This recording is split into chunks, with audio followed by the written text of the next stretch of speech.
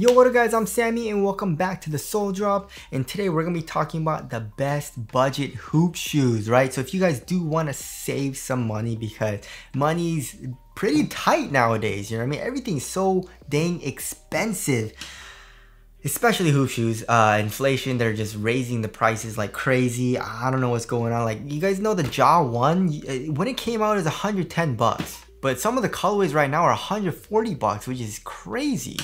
You know what I mean? A lot of the colorways are like 130 bucks. So I don't know what went on there. What are you guys doing, Nike? You know what I mean? But if you guys do want to copy any of these shoes, I try to leave the link in the description box. And if you do choose to get any of these shoes, it does help me out if you do buy it through the link. So of course, thank you guys so much for all of the support. Or also you can get it through the actual like product pictures underneath this video as well, right? Or on the kind of like the corners, right?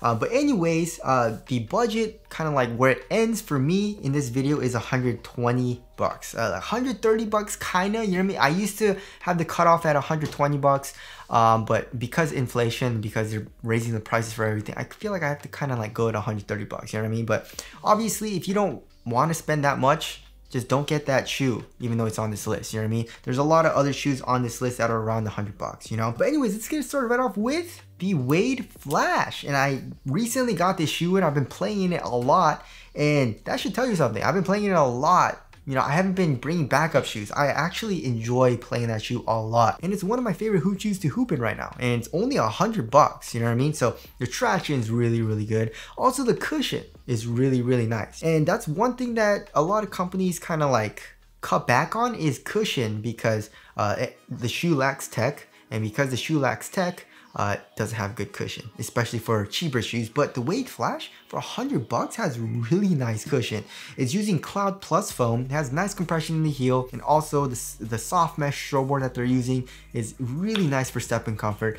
The ventilation is really good too. It's a really thin material. Overall support is adequate too. So I really like playing the Wade Flash. So, and it's a great looking shoe too. And the colorways that are coming out look great too. So there is the Wade Flash. Next, we got the Way of Wade Fission 9. So the Fission 9 is specifically made for outdoor use, but you can also play with it on an indoor court. The traction overall is really nice, especially if you're playing on a clean court. However, it does pick up a little bit of dust. Cushion also is really nice. You know, have a good amount of compression in the heel, and also the mesh strobe board is really, really soft. The upper with the textile is super supportive and really nice of quality for the price. So there is the Fission 9. Also, as you guys all know, the Way of Wade 808-3 is really nice. It's only 120 bucks, but sometimes it's on sale for like 100 to 110 bucks. But yeah, the 808-3 is selling out really quickly, and there's not a whole lot of colorways, and they don't usually restock on colorways and also on shoes. So you guys should definitely go ahead and check that shoe out. It has a drop-in midsole. It reminds me a lot of older Kobe's, like the Kobe 8, Kobe 9, Kobe 11 with the drop-in midsoles. So yeah, the 808-3, really, really nice and even better price, right? Next, we got the AE1 for $120. You know what I mean? The cushion is absolutely amazing.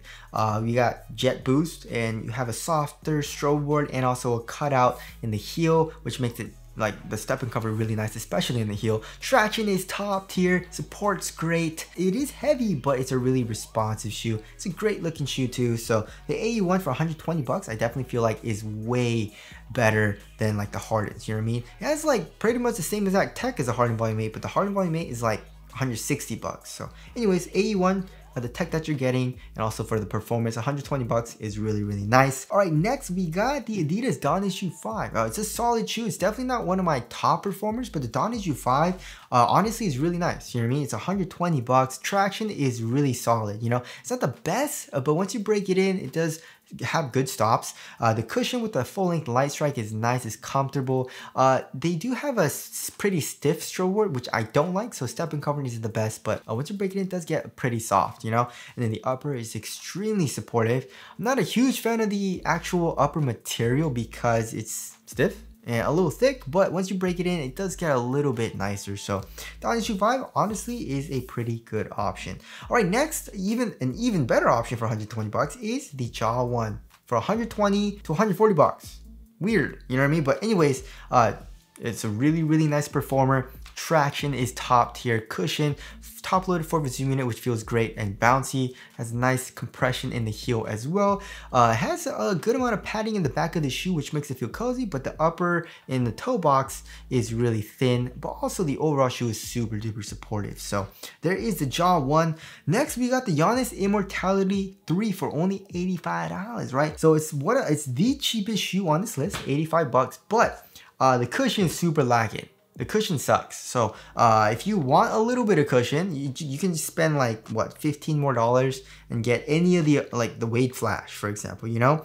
But if you're really trying to save money, Immortality 3 is a really responsive shoe. Traction is solid, upper is super thin, and overall support is adequate as well. So Immortality 3 is a pretty nice shoe, right? Next we got the GT Cut Academy for $95, which is a really good price.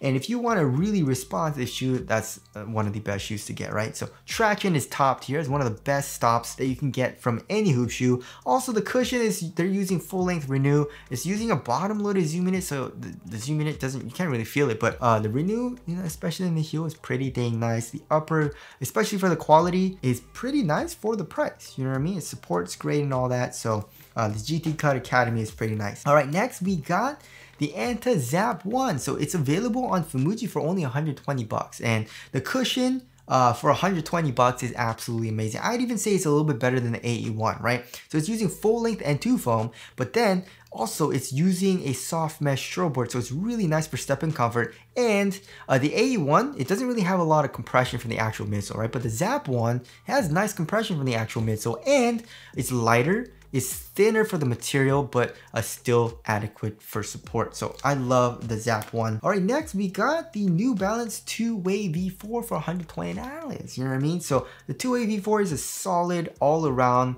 really good shoe. You know what I mean? Traction, it's just nothing's really like top tier for me in my personal opinion, right? So traction solid but not top tier. Cushion is solid, you know, but not top tier because it's just a little bit higher up off the ground, which I don't like. And also the strobe board is pretty stiff, you know what I mean? Like once you break it in, it does get softer, of course, and all that, but then like comparing to like a soft mesh strobe board from like the Zap 1 and stuff like that, it's not as soft. The upper is nice, but you know, the quality isn't the greatest, you know? So yeah, the 2-Way V4 is solid, but not the best, right?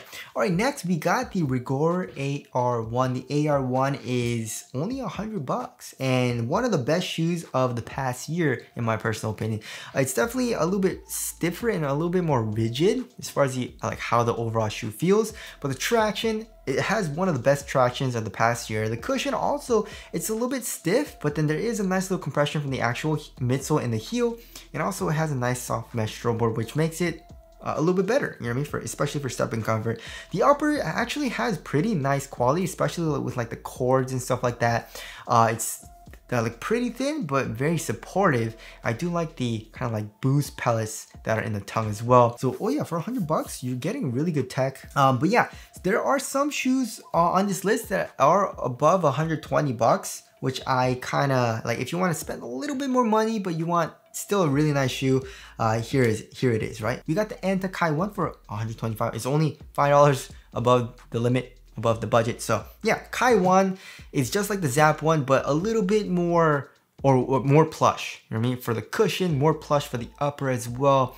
Like I love the padding in the back of the shoe. It's super duper comfortable. The cushion also is like one of the most comfortable cushioning setups that you can get right now. It has a really thick N2 foam with a soft mesh strobe board, and it has a lot of compression in the heel too. Traction is really good. It's very consistent.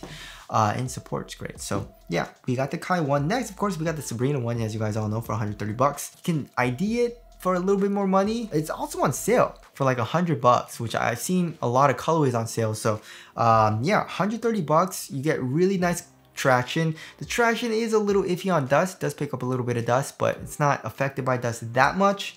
And cushion's really nice with the full length React and top loaded 4-foot zoom unit. The upper with the textile is actually really nice for the quality, although as far as like durability, it doesn't feel like it'll last very long.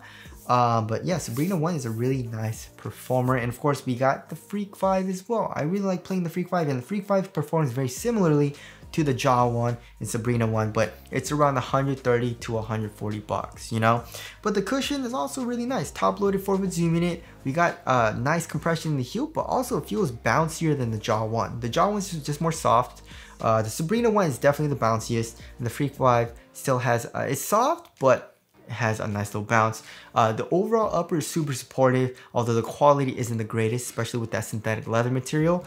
But the Freak 5, I really did enjoy playing that shoe. So anyways, as far as my favorite shoes on this entire list goes, all these are really nice, but I do have my favorite. I got a top 5, right? So we got the Wade Flash for 100 bucks. I've really loved playing in that shoe.